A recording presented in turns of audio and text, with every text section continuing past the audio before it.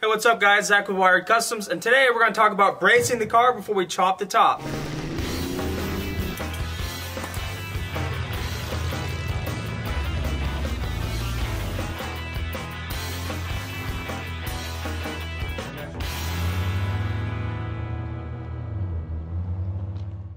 One thing I think is not really documented very well on YouTube right now is bracing bodies before you start chopping the tops. This is very generic. This video will actually go for many different body styles, but I'm just using this car as an example because that's what I have right now. But what you're trying to avoid with this car and this body style is exactly what you're trying to avoid with any body style. Now this car is just a bunch of pieces of stamped metal welded together. That's basically what most cars are. So it could be under tension. It could be pulling itself together. It could be pushing itself apart. You could cut this roof off and the door will spring open. Maybe it'll just stay in place. But one thing's for certain. If you cut the top structure off, the bottom structure has less support. It's like a square box tubing. And if you just cut one side of that box tubing off and still have all the exact same amount of weight still pushing and pulling on it, it could bend that square box tubing because it's no longer square. That's basically what we're doing when we're cutting the roof off. We're cutting one end or one side of the box tubing off. Now what we're going to do before we cut the top off is we're going to add the structure that the top is giving the rest of the body inside the cab. So when we cut the top off, that structure's still in place. It doesn't want to come in or out. It doesn't want to bow up or down. A lot of these cars, if you cut the top off, all of a sudden the doors won't shut. That's because the body or the lower section of the body is bowing down now because it doesn't have its rigidity, or it could be sagging in the middle because it doesn't have its rigidity. So here's what we got going on in this one.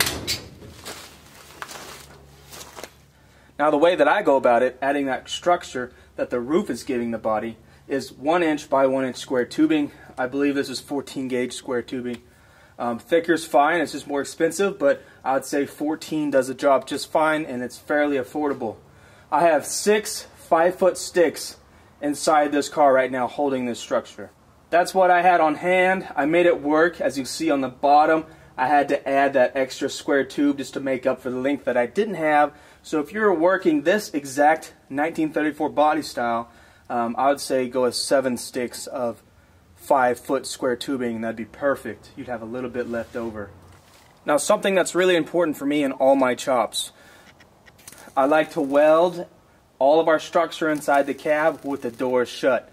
The very first thing you need to do before you even think about chopping a top is making sure the door gaps are good, the door's shut, and making sure that the body is pretty close to being fully restored steel-wise. There's not big holes in the floor, there's not big rust holes in the bottom of your doors. Stuff like that will come back to bite you in the long run when you're trying to square that stuff up later. Make sure you square it up first.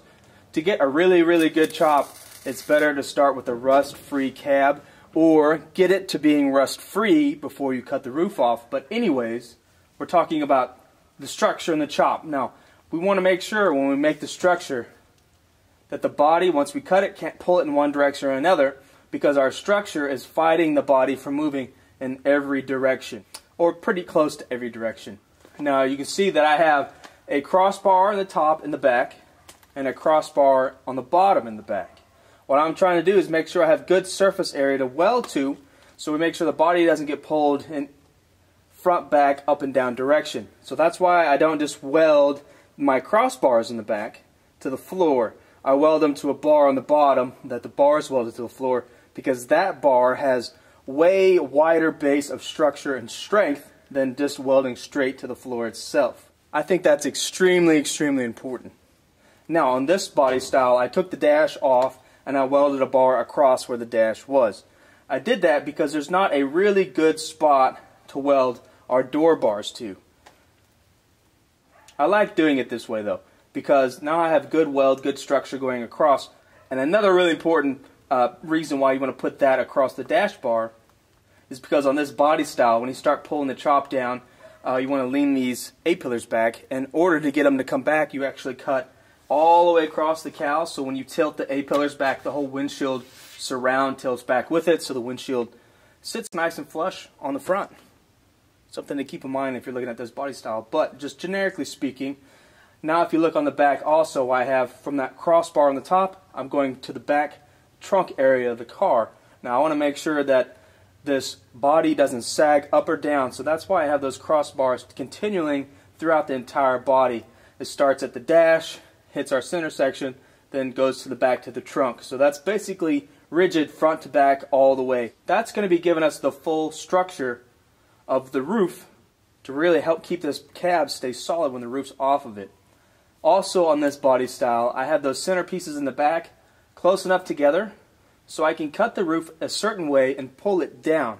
I'm going to have the roof sitting inside the cab before I make my second cut so I can scribe where the roof is sitting on the back side of the cab.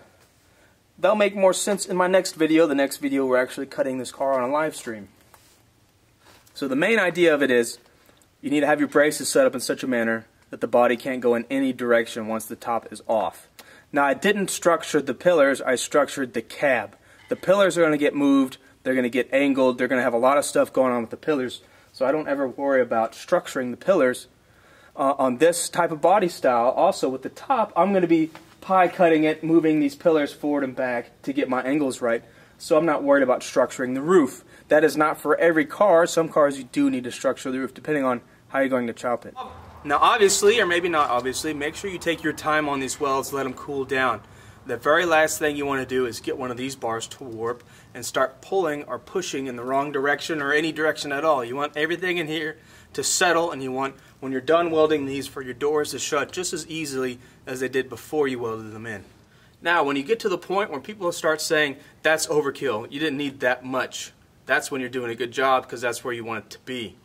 You want to do the overkill because these sticks, these square tubings, are way cheaper than the time it takes to fix mistakes with the body drooping. So if you use a little bit extra, that's completely fine, but make sure they stay cool so they don't warp themselves. Alright guys, I hope you enjoyed this video. It's going to be short and quick this week. I'm driving away. Bye. Alright guys, I hope you enjoyed this video this week. It's going to be short, quick, and to the point. I hope you found it educational. If you did, just like and subscribe to the channel. We're going to be chopping this car on a live stream January 29th, 10 a.m. Eastern Time on Rod and Style YouTube's channels. I'll have their YouTube channel link in the description of this video. Make sure you follow them too for their future videos. Now stop watching this video, get out in the garage, and get your shift together.